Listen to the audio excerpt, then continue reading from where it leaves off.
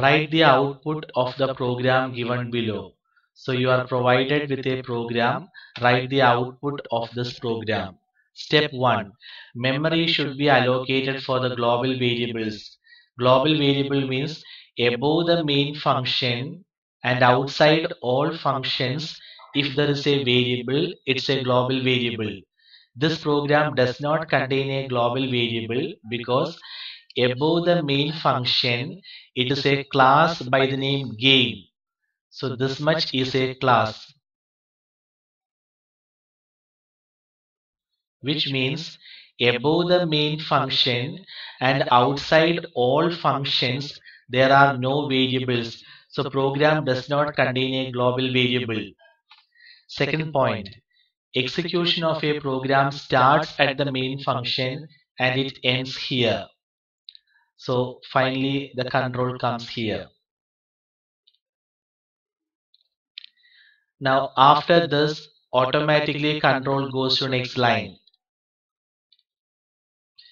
Game is a class.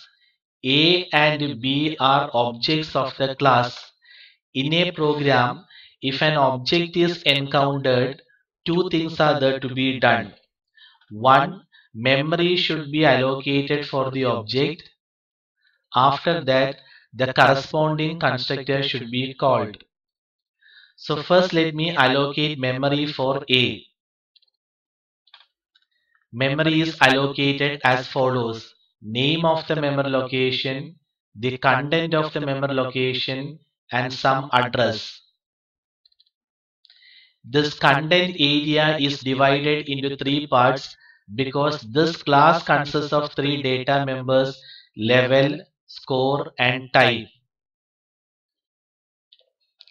Name of the first part is A dot name of data member 1. Similarly, name of the second part is name of the object dot data member 2. And name of the third part is name of the object dot data member 3. So A dot type. So like this, memory is allocated for object A. After that, the corresponding constructor should be called. This is the constructor. A member function with the same name as that of a class is known as constructor. So from here, automatically control comes here. This argument is passed to parameter G type. Suppose if this argument was not given, then the default value comes in parameter G type. Here argument is not there, so in this case this default value comes in parameter G type. Here an argument is given, so G comes in parameter G type. Let me allocate memory for G type. Memory is allocated like this: name, content, some address, and this argument G comes in parameter G type. So here it contains G. You can see the argument G comes in parameter G type. So from here, finally the control came here. Let me go inside the constructor. Level, score, and type are data members. Inside a constructor, programmer should write only name of the data member. Compiler automatically takes this as the name of the object for which the constructor was called dot level dot score dot type. So here the constructor was called for the object A. So this is taken as A dot level is equal to 1. This becomes 1. A dot score is equal to 0. This becomes 0. And A dot type is equal to G type. Your G type is G. So this becomes G. You can see the values 1, 0 and G. After executing a constructor, control goes back to the point from where the function was called or constructor was called. So control comes back here. Now here nothing more to be done. When the control comes back here, the parameter name GS does not exist, so that is deallocated. Now B is another object of a class. When an object is encountered, two things are there to be done. One, memory should be allocated. Two, the corresponding constructor should be called. So first let me allocate memory for B. Memory is allocated as follows: name, content, and some address. This content area is divided into three parts because this class consists of three data members: level, score, and type. First one, it is B dot data member 1. Second part is B dot data member 2, so B dot score. And the third one is B dot data member 3, so it is B dot type. So here memory is allocated for B. This is done. Now the corresponding constructor should be called. This is the constructor. A member function with the same name as that of a class is known as constructor. So from here, automatically the control will come here. Here an argument is not given, so this default value comes in the parameter G type. Let me allocate memory for G type. So this is how memory is allocated for G type. An argument is not given, so this default value P comes in G type. P comes. So from here, finally control came here. No arguments are there, so the default value comes in G type. Let me go inside the constructor. Level, score, and type are data members. Inside a constructor, programmer will write only name of the data member. Compiler automatically takes this as name of the object for which the constructor was called dot level dot score dot type. So here constructor was called for the object B. So this is B dot level, B dot score, B dot type. So B dot level is equal to 1. This becomes 1. B dot score is equal to 0. Here 0. B dot type is equal to G type. Here P. So 10P comes. Constructor is executed. After executing a constructor, control goes back to the point from where it was called. So it comes back here.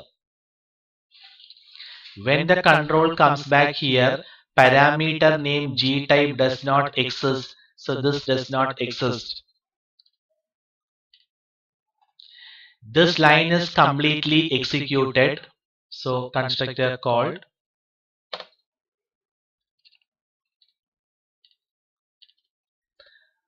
After executing this line, automatically it goes to the next line. Now this symbol is the function. On encountering a function call, finally control reaches the point where the function is defined. So from here, finally the control comes here. Inside the function, type, level, and score are data members. Inside a member function, programmer will write only name of the data member. Compiler automatically takes this as the name of the object with which the member function was called dot type dot level dot score. So this is taken as B dot type, B dot level, B dot score because function was called using the object name B.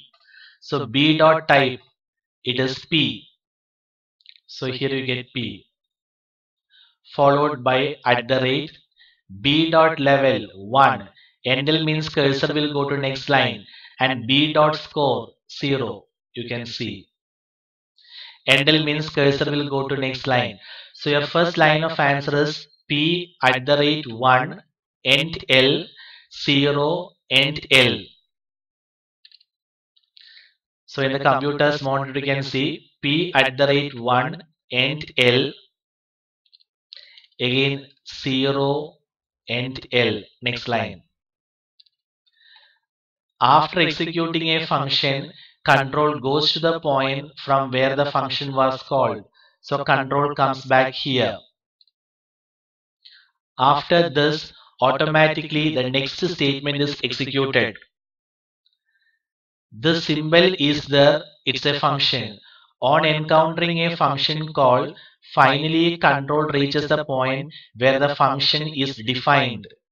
This is declaration of the function, this is definition of the function. So from here, finally the control comes here. This argument is passed to parameter gs. I repeat, from here, control comes here. Argument 11 is passed to parameter gs. So gs contains 11. Inside the function, score plus equal to gs plus equal to is a short form. How can you expand? A plus equal to b means a is equal to a plus b.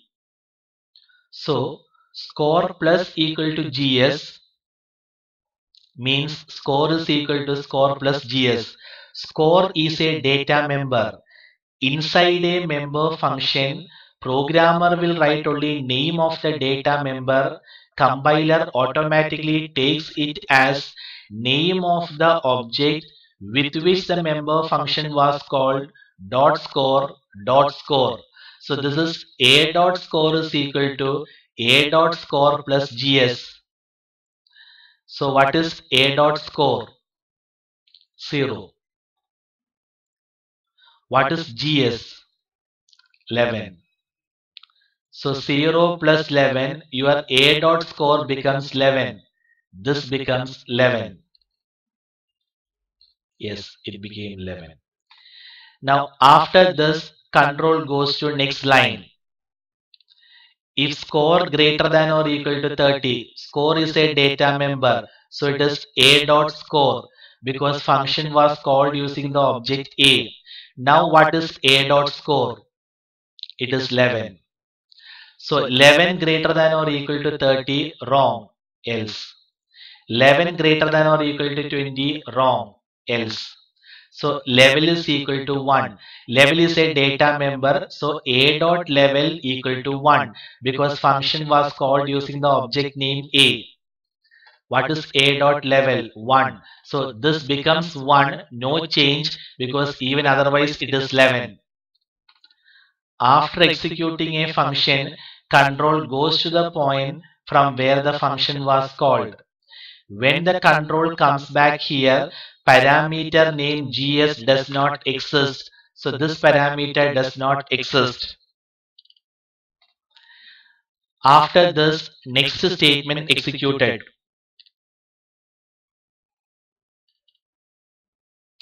This symbol is there, it's a function. On encountering a function call, finally control reaches the point where the function is defined. So finally it comes here because this is declaration of the function and this is definition of the function. So from here, finally it comes here. Equal to sign is the assignment operator. So right hand side will be assigned to left hand side. Question mark colon is the conditional operator. If this condition is correct, statement given after question mark will be executed, and if this condition is wrong, statement given after colon will be executed. So what about this condition? Type is a data member, so it must be taken as a dot type because function was called using the object name a. And what is a dot type? You can see it is G.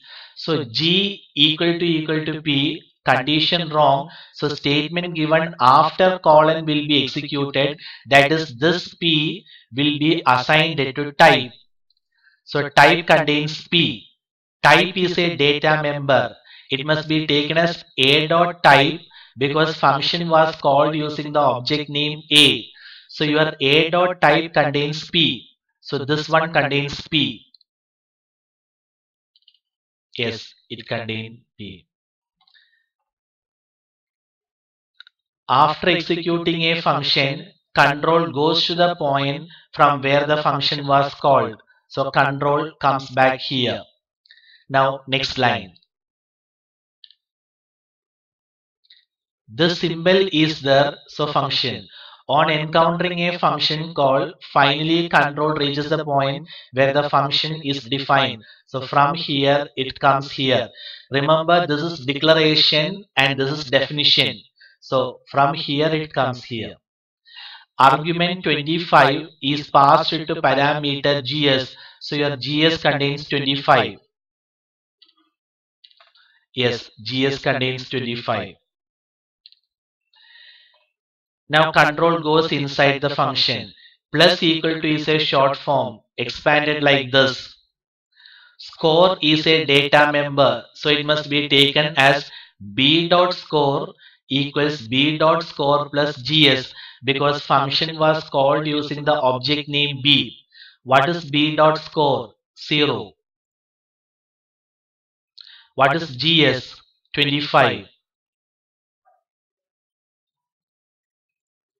So 0 plus 25, your b dot score becomes 25. This becomes 25. It became 25. Now next line. Score is a data member. So b dot score. Now b dot score is 25. So 25 greater than or equal to 30. Wrong. So else part.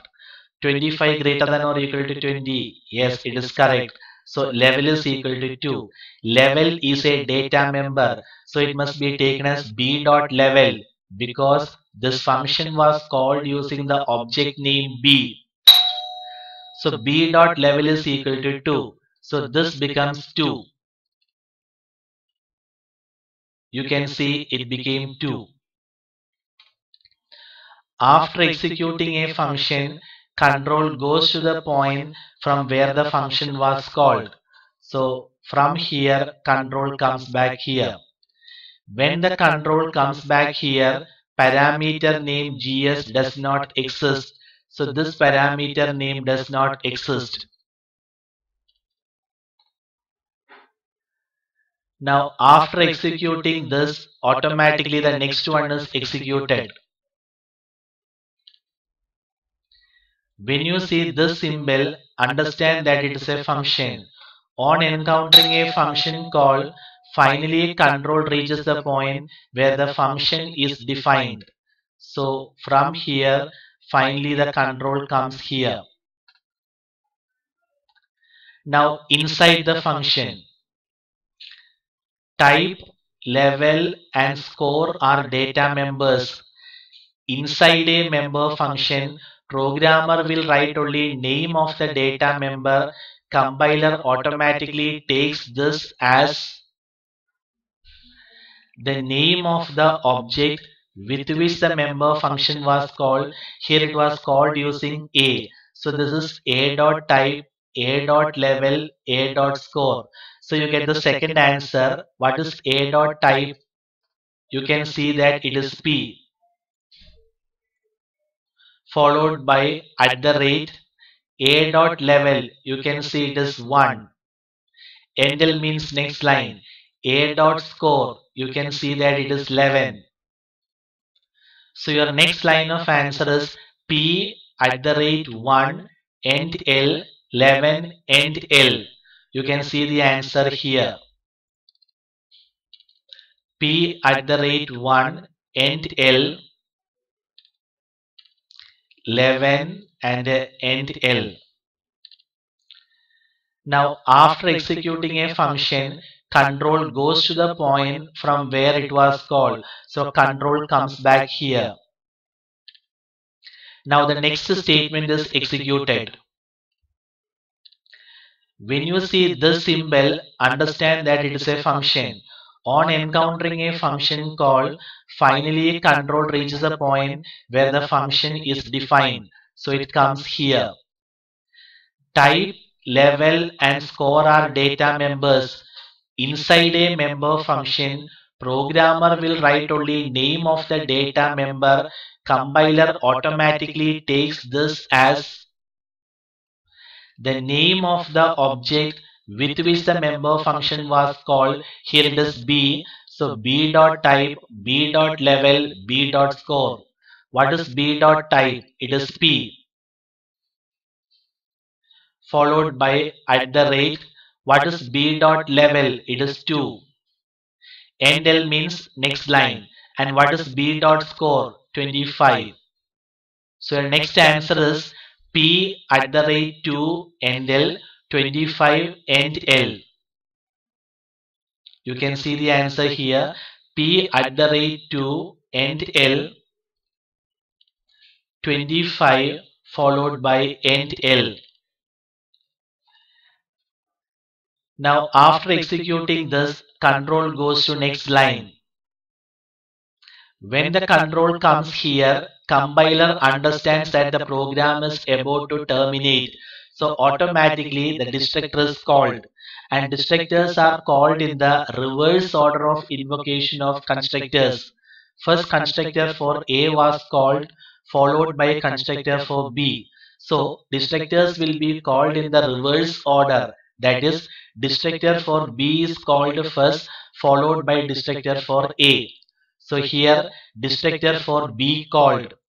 Programmer did not write the code for a destructor, so compiler will automatically write the code for a destructor, and here destructor for B called. So B is deallocated. Again the control comes here. One more destructor is there to be called, so destructor for A called. Programmer did not write the code for a destructor, so compiler will automatically write the code and destructor for A called. This is deallocated. So this one goes. Again the control comes back here. No more destructors are there to be called. So finally the program terminates. And when the program terminates, control goes back to the operating system. So for this given program, the final answer is this. This is the output of the given program.